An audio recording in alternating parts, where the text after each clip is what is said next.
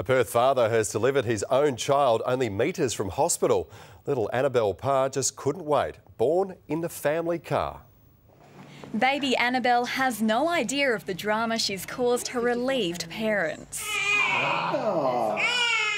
She was born outside King Edward Memorial yesterday. Her dad, David, forced to deliver her in the front seat of their car.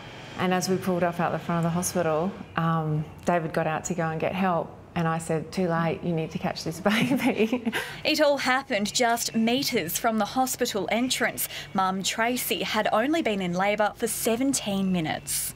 3 really surprised people waiting for a bus when we pulled up and opened the door and delivered a baby in front of them. Annabelle's safe arrival was a huge relief for the Parrs, considering their first child, Thomas, required medical assistance during his 7-hour labour 2 years ago. Our experience was that you needed doctors and you needed hospitals, and complications happen.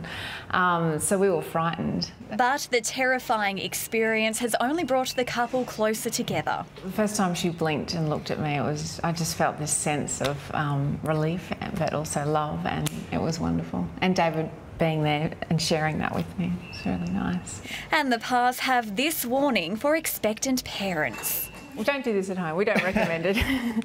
Rachel Carey, 9 News.